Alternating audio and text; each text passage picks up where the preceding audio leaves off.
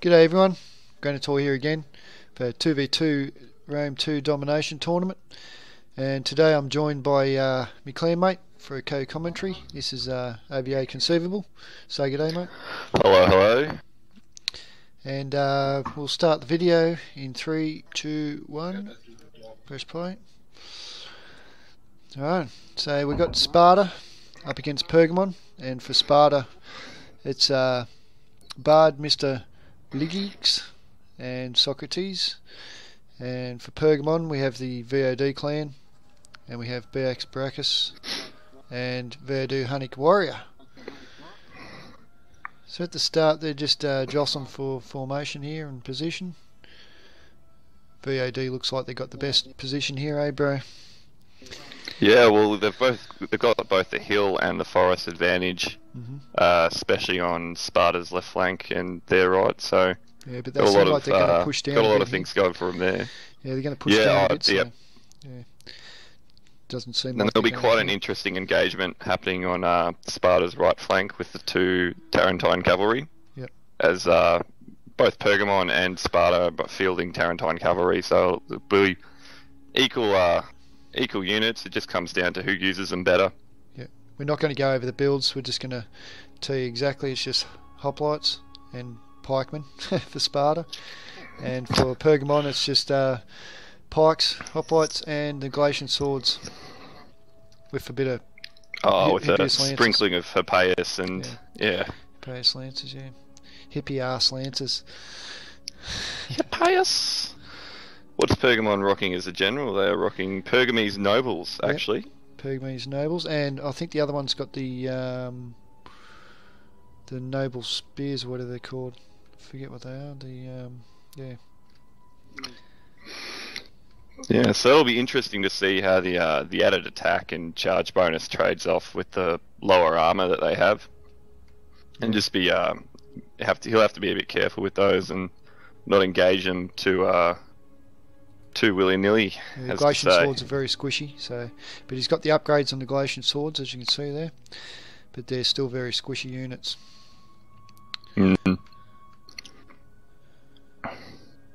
So only one's got the pike front for Sparta, the other one's got the Perioki hoplites out the front. On the right hand side he's got no pikes actually, and we can just see side. Yeah, we can just see that Tarentine engagement kicking off on the right-hand side as well. But Pergamon has a sneaky unit of archers just hidden in the forest that will be coming into play fairly soon, I think. Yeah, he's trying to pull them back into him. You can see he's pulling back his Tarentines, Pergamon, so he can get the archers into play. I think he's brought them pikemen on the left flank for Pergamon up a bit too far. They're getting all their skirmish fire now. Yeah, he's just pulling them back at the moment as well, trying to get back into the forest and into the cover. Still in range, but it's going to be dangerous. They've already lost one dude so far. Very, very static armies from Sparta. Not much movement going on. Starting to move up a bit now. But you'll see from VOD clan, who's Pergamon, they'll initiate the engagement because they're pretty aggressive kind of clan when they attack. So as you can see now, he's moving up on the left flank and he's bringing the Hippias lancers up through the middle there. So I sense that they may. Looks like it's going to come through. Smash right onto the Perioki hoplites. No, he's going to do the Perioki hoplites. Yeah, he's for sure. Yep. Oh, here he comes. So he's coming through. Just getting the timing right. So he can bring his infantry in afterwards. So yeah, they're just hitting the line now. Not a bad charge there, all the way along the line from the Hippias lancers. Slightly mistimed towards the right though. He doesn't have any units to come in and fill that void quick enough. Yep, for the right of Sparta. Yep. He's brought him out pretty quick. Minimal losses there. Actually, some of them didn't get any loss. He's going to take the engagement with the Tarentines as well.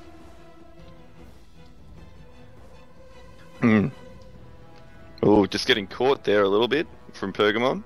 Yep. But he's come in and brought his Apayas in to try and mop that up. Yeah, they'll do a good job with the skirmish. It's actually going through and going around the back with them.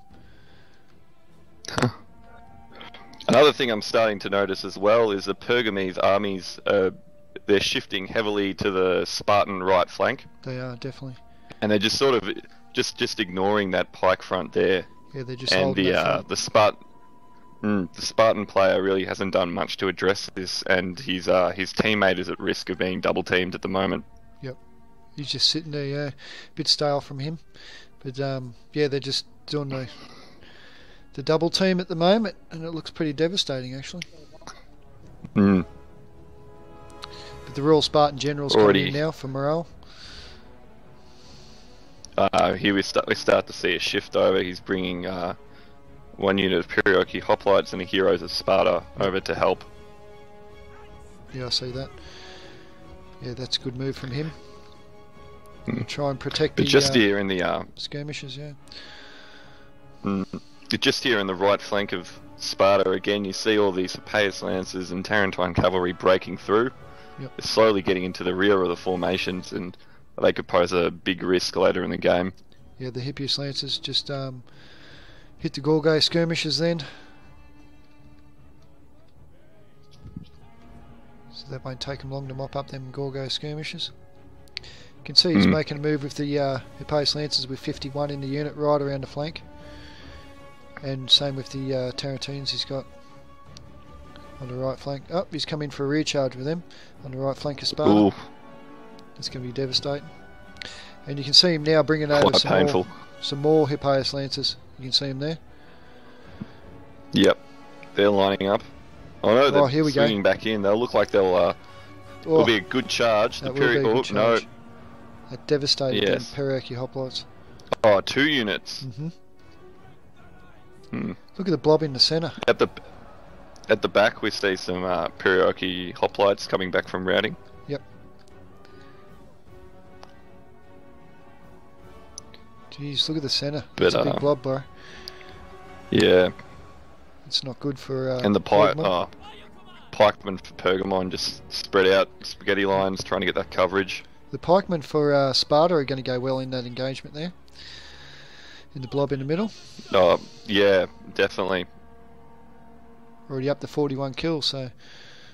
Although they are taking heavy skirmisher fire from all the archers from just from their front. That's right. You got the Gorgays firing back. They're going to devastate the archers actually, so if the archers want to stay there, it's a good trade-off.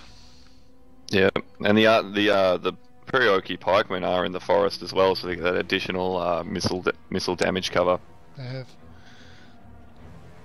up to 51 kills, so going well.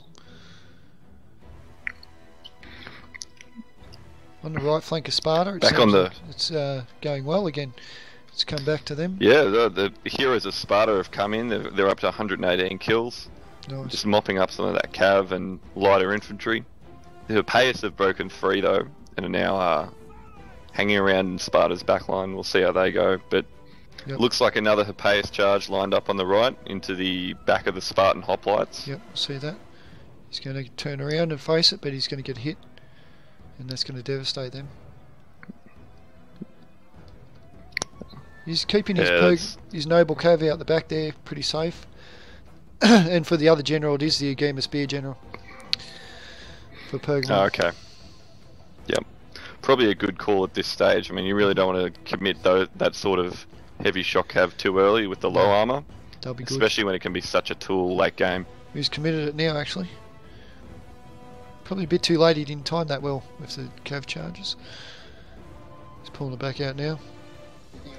You see the left flank of Sparta is jumping into the engagement, getting a bit more aggressive now. Oh yeah, he's starting to sweep across. It's pushing up. I think he'll slowly be putting some pressure on those skirmishers and just pushing them back a little. Yep. That poor old pikeman just getting hammered by the skirmish. It's gone for Pergamon. Yeah, it's gone now. But if he keeps pulling around that flank, he'll be able to lock off that blob. So he'll be able to come around and lock off that blob in the middle, and then they won't be able to retreat or anything. So definitely. You see the on the left flank now. There's just a sneaky unit of Tarentine and Hippeus Lancers looking to get into those skirmishes. He's seen them. He's put the pikemen as protection for his skirmish there.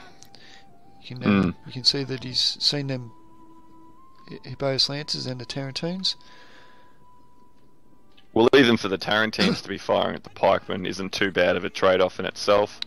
If it just gets some numbers down, it makes it a lot easier to deal with later in the game. Yeah. I think he's trying to get their skirmish in attack mode, but he won't get them. No. So that, and it is also a pikes can be a bit of a trouble for Pergamon, especially seeing as they do go spear heavy and don't bring a game of spears and tend to lean more towards pikes and just Galatian swords. Yep, them you are Galatian left swords are out squishy. with it's very squishy units with low amounts of precursor javelins. Well, you look at that pikeman in the middle now. He's up to 85 kills, so he's had him in a good spot. Yeah, he definitely does see Quite that. good for a pikeman. Definitely does see that Tarentine, and he definitely does see that noble cav. I mean the Hippeus Lancer at the back there.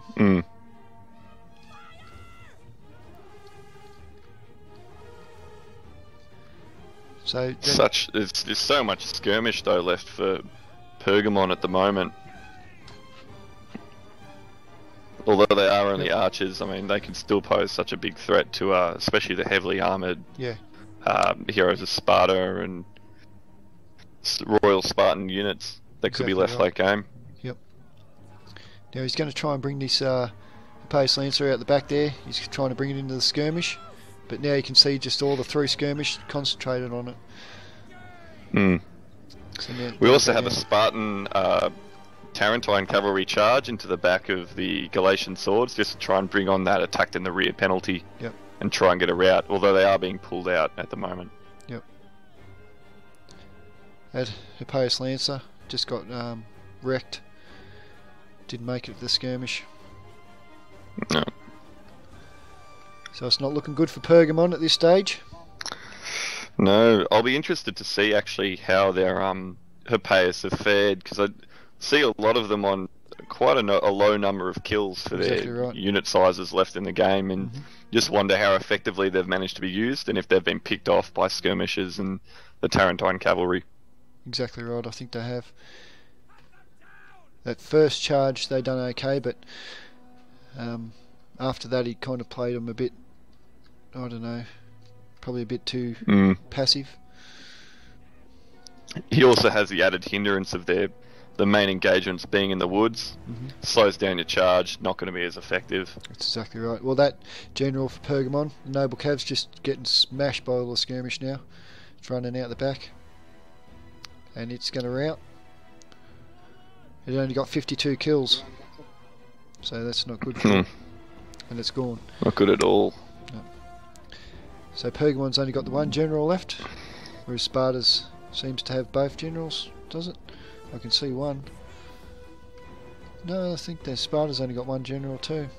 Yeah, can only spot the one. Yep. But that one general is a Royal Spartans with a full unit, 120 men and 82 kills to its name. That is so excellent. It's doing very well at the moment. Shit, very well indeed. So it looks very overwhelming in Sparta's favour here. Yep, I'd say GG, wouldn't you, bro? Definitely. I'd probably be calling it around now as well, yeah. Could have probably called it before, but I thought Pergamon might add something in the woods. Yeah. But this blob that's now formed is just it's good for Pergamon to get its own back and just fire into this blob, get a few indiscriminate kills, but it's not really going to change anything. No, not this stage of the game. He brings in a late Galatian spear. It's only got 4 kills for Pergamon. It's should have really been trying to get the skirmish or something. And that Hippeus Lancer. Another unit of Hippeus Lancers, only 75 kills. Yep. I mean, you want more than that from a heavy shock cav. Certainly do. And that's GG. And good game by Sparta. Very good game. So for Bard, Mr. Ligix, his best units were the Royal Spartans and the Heroes of Sparta.